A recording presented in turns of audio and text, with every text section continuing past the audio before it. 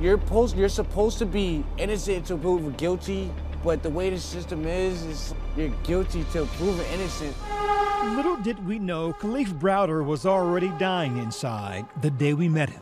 At the easy age of 22, he'd already learned more about America's criminal justice system and endured more than any soul should ever have to. At the age of 16, he was arrested and sent here for allegedly stealing a backpack. It was like hell on earth. Kalief's mother, Vanita Browder, needed to post bail of $3,000. Money, she said, she just didn't have. What was your reaction when you heard that your 16-year-old boy was being sent to Rikers Island? My heart dropped. You know, I had heard so many horror stories about Rikers, and all I could picture was him getting hurt in there. Court records show Kalief had attempted suicide at least 6 times, spent 1,110 days behind bars, more than 800 of those in solitary confinement. His court date postponed more than 30 times. He endured all this having never been given a trial, never convicted of a crime. Finally, in June of 2013, all charges against Kalief were dismissed. But his experience exposed a troubled criminal justice system and the brutality of life behind bars. I think at some point, almost a reckless disregard by the prosecutors in this case. They didn't care, Byron. They saw his file, they saw that he was in jail, and he'd probably take a plea, and they were hoping he'd take a plea. The judge told me that if I plead guilty, I would release from jail that same day, but I didn't do it. You're not gonna make me say I did something just so I could go home. It is an outrageous case of justice derailed.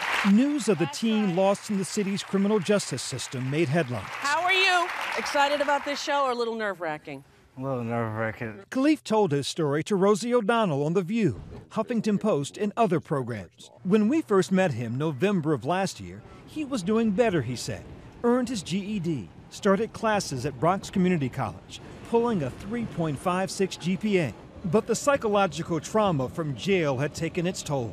You know, I feel like I have screws loose, like I'm never gonna be the same. And when he first came home, he would just walk the 4 corners of the driveway. You hear animals do that have been confined to a space. Yes, he did it. And I had to watch my baby go through all of that. In the last year, Kalief grew depressed, deeply paranoid. You know, deep down, I'm a mess. I feel like I'm a grown, old man. And then 2 Saturdays ago, 2 years after his release from jail, Kalief Browder hanged himself with an air conditioner cord in his home in the Bronx. He was 22. I didn't know what to do. Can you imagine finding your son and he's hanging with his head back? Kalief's death made national news, and messages of outrage mixed with sympathy flooded social media.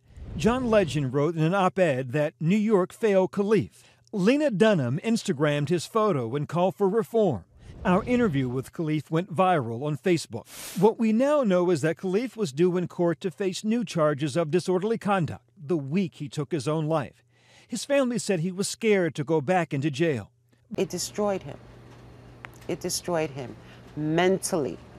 Has anyone apologized to you from Rikers? No. From the prosecutor's office? No. What do you hope happens now? I want them to be responsible, to admit that it was their fault that my son is dead. He spent 3 years in hell. It sounds like you're in that hell now.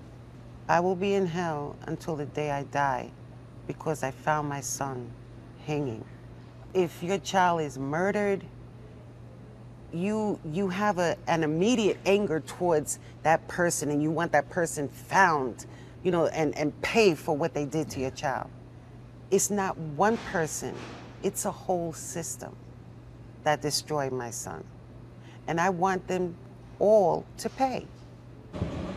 It's not hard to imagine the life he might have led if he had made it. I have the medal hanging on my bed.